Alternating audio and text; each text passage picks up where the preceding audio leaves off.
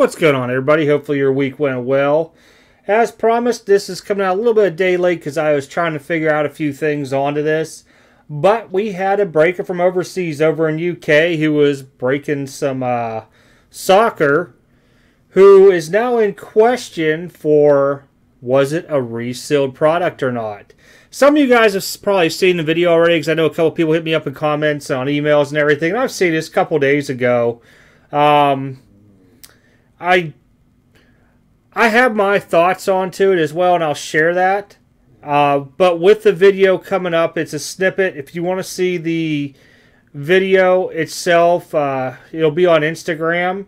And I can't really say who the person is on Instagram because of the last word onto it will get the channel striked. But card something. You guys will probably be able to find it. I'll see if I can find a way to hyperlink it or something like that to where it'll be down below.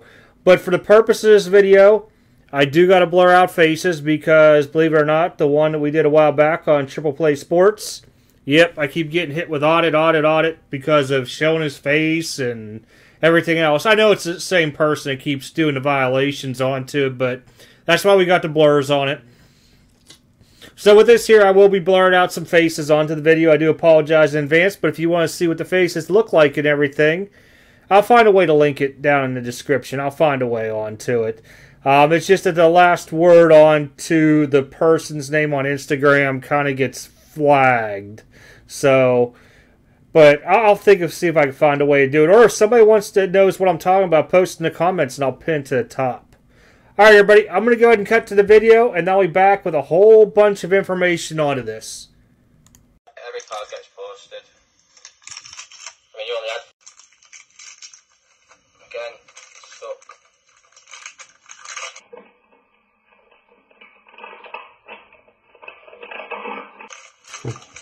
Oh, fuck it.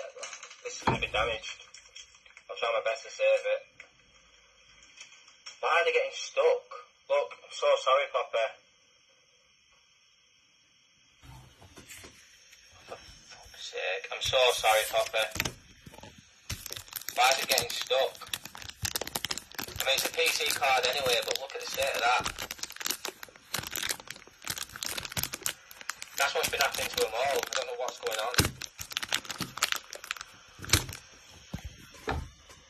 But Rodrigo Moreno, 220. Oh, Why didn't any glue come in the second case then? PC card anyway. Because Go on, explain yourself, bud. because you put glue in and it seeped over the edge of the pack. It's not rocket That science, happened in mate. four or five different, no, not even that, 6 or 7 different packs. So if I resealed the second one, it would happen then as well. All right, one more thing. Aaron, Yeah, come on, carry on going. just watch how easy this pack opens when he pulls on it. Because it's super What, glued. because I've cut the top off. This bit here. You ready? Are you joking me? It's a prison, why but is the that easiest open packs to like open. Right, hold on a minute. Do you know No, what? why is that? No, say, because I'll show you right now. Why is that? I'll show you as well. Because Okay. they open that pack. They're the easiest packs to open. All right, that's fine. They're the easiest packs to open.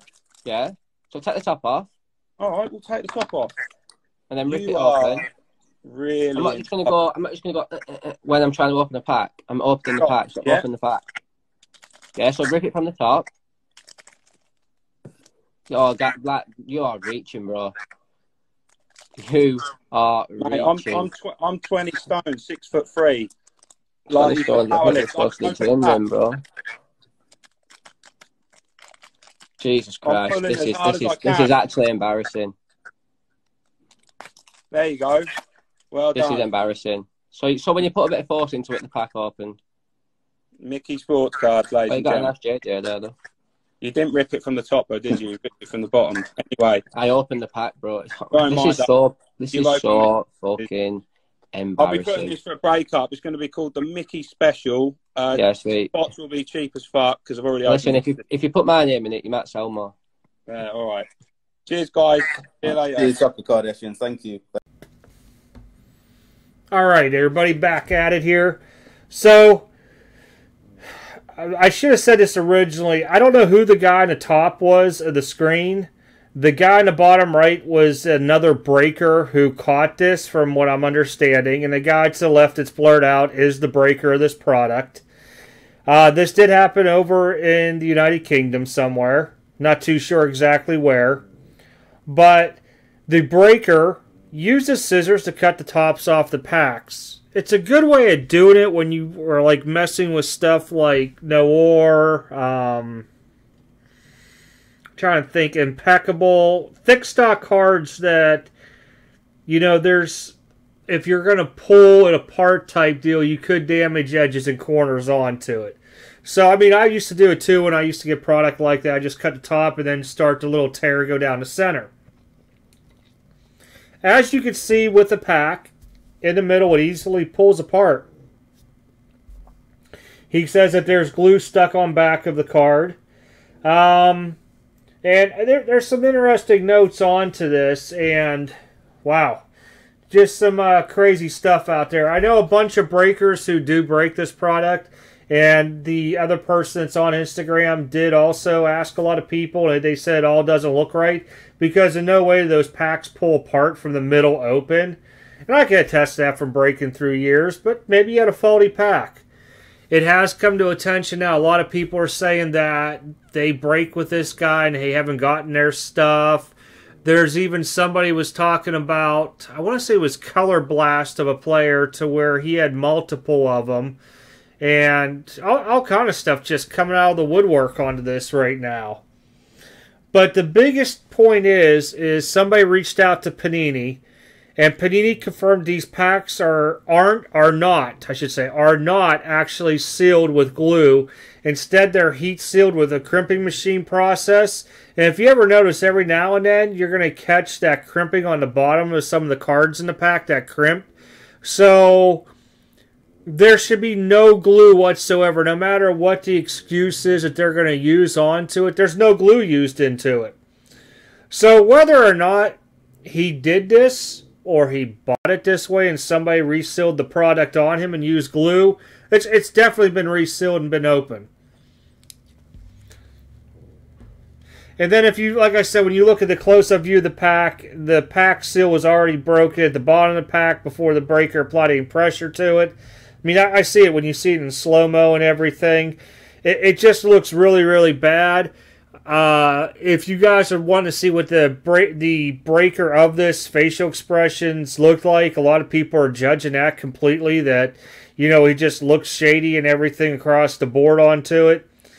I can tell you, very bad. And as I said, once like one scammer gets busted out there, or let's just call it a questionable break out there, a bunch more always end up falling. We just hit the one well, actually earlier this week, I believe. And now this is number 2. Probably have one more, then it'll cool down for about 2 or 3 weeks, and we'll start seeing some more popping up. And I'm not trying to really get into where, you know, breakers are good or bad for the hobby part of it all. Everybody's going to have their own opinion on to that. I'm more looking at somebody out there is reselling product, and then they're pushing it out there. It's just bad. It's a shame that, you know, all this is happening with the hobby, especially a lot of the stuff with breaking. We got, you know, people who are stealing pictures, making fake coin cards up and everything else out there just to get over on the system, and then we got to sit there and fight it. I mean, there was that, what was that guy's name they finally just busted after like 10 years? Is it Danny Gold? I believe it was Danny Gold, where he was just stealing all these high-end cards, and guess what? Eventually started pulling up years later on his Instagram. Crazy stuff that's been going on through the years with the hobby.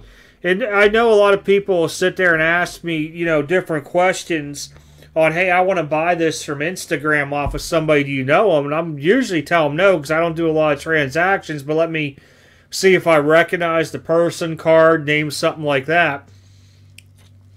If I was to deal with anything that's outside of my norm, and it's not somebody that I, you know, was, you know, given to me like referral-wise or something, and I was even going to pay goods and services, I would probably tell them to invoice me in a way if I had no trust with them whatsoever. So that way the item specific is on there, because we are coming up to the holiday season and it's going to get a lot worse where people are, you know, just basically say you buy a Steph Curry auto and next thing you know in the mail you get a freaking Joe Burrow select card into it. Not the card you wanted, but it shows it was delivered. You know, there's going to be all kind of stuff that comes up as people start hurting for money over the holidays and everything else. So just be careful with what goes on out there and what you get into. If it seems too good to be true, it's the best thing I tell you it probably is. Unless you know the person or you've done multiple deals with them and you feel comfortable onto it, I would probably always ask, you know, if it's a first-time deal and you can't go through something like My Slabs or another platform just to get that original, you know, trust going with somebody, or they don't, you know, a couple of your buddies might have, you know, bought stuff or sold stuff to them, you know, just to where that's that warm and fuzzy, especially when you're starting to deal with more high-end stuff. But let me make sure I covered everything on my notes here. It's pretty much it. I'll try to find a way to grab the... Oh, actually, I'll be able to link it down below. I will be able to link it because I'll go through the Etsy thing to where it shrinks down a name and we won't get flagged. So that way you guys can see the actual video onto it. You'll just have to scroll through the videos to find it. It's probably like the 5th, 6th, 7th one by now on there. But let me know what you guys think of this offhand. You may have to go look because I did, like I said, I had to blur out the faces onto it because of some of the other videos that I've done, getting flagged and having to spend time to go back in and what do you call it, blur out certain things and stuff. But you know, it's all part of the thing out there. You know, somebody gets busted for doing something wrong, and you know they want everything taken down so they can be what I call reborn into the hobby, because they want to assume a different identity, find people that don't know them, and try to do something else later on. There's not too many people that I've known through time have done something bad in the hobby that have bounced back to been completely legit now. I mean, there were some that say that, you know, when they were 17, 18, they did this, now they're like 35, and maybe, I don't know. But most of the ones I've seen since probably like 2015-ish, they never bounce back. Never have. All right, everybody. Take care. Have a good weekend. Hopefully, today I found some worthy footage at this card show that's at this, I think they call it the Awesome Flea Market I'm probably currently still at. And then we got a show next weekend, too. Not separate either. I'm just going to go get some video, walk around, see if there's any deals to be made, stuff like that. All right, you guys have a good one. And I will catch you guys live next Saturday. And then also don't forget 5,000 subscriber giveaway will launch next weekend, either Friday or Saturday as well, too. All right. I am out. See y'all later.